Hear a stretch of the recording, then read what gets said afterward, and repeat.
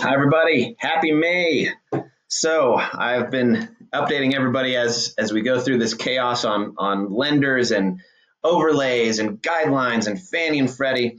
And a lot of it has been kind of beware, a little gloom and doom. And I've got some good news today. So here's what's what. It looks like the Fed has come in with a solution for servicers. That's a very good, a good move. They've actually put a 4-month cap saying servicers, you can lose money on these forbearance deals till about 4 months, and then we're going to step in and help you. That's good. Second, non-qualified mortgages are coming back. Angel Oak's coming back. Sprout's coming back. That's great for investors, people who can't qualify for conventional FHA, VA loans. Let's talk about FHA, VA, conventional loans. Yes, guidelines have tightened. Minimum FICO scores have gone up. Everybody's, I'm sure, heard that Chase Bank has said, hey, we're not going to go below 700 and you got to bring 20% down. They've really tightened their guidelines on conventional loans. Here's some good news. This is not the reaction from all the lenders in my pipeline. So I'm a wholesale mortgage broker. I'm the guy who shops for money. Not everybody has made these, not every lender in my pipeline has made these crazy adjustments. Now, most have adjusted a little, certainly FICO scores. I mean, getting a deal done at 580 isn't going to happen anymore. So I think you need at least a 680. And I'm sure some will go a little lower than that, but 680 is a good score to aim for. Reserve requirements for investors, debt service reserve requirements. Some, I call them investors. Some lenders in my pipeline have not made any adjustments. Now, some have said you've got to double your reserve. So if you needed 3 months, now you need 6 months. If you needed 6 months, now you need a year. But some have not made an adjustment at all. Some in my pipeline have made zero adjustments. So what they're trying to do is get market share. So this is why you want multiple lenders in your pipeline. This is why I like the broker model. Obviously enough that, I'm a wholesale mortgage broker. Now I still, I'm an investor, so I still have banking relationships. I have commercial banking relationships. I have ag bank relationships, portfolio banking relationships, and I have some portfolio lenders in my pipeline.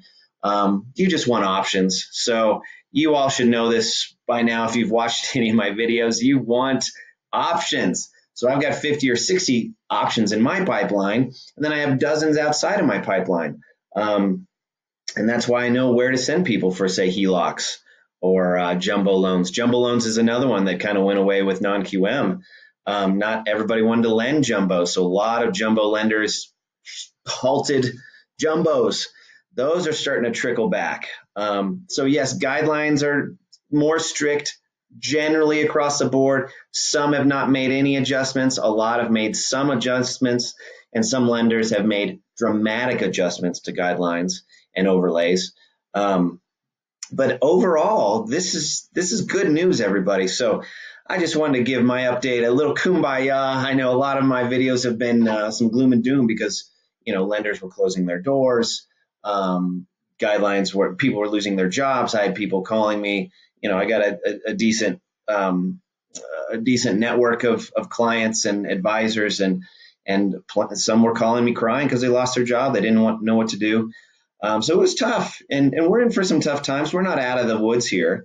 But today, May 1st, 2020, I think this is good news. Alt-A lenders are coming back.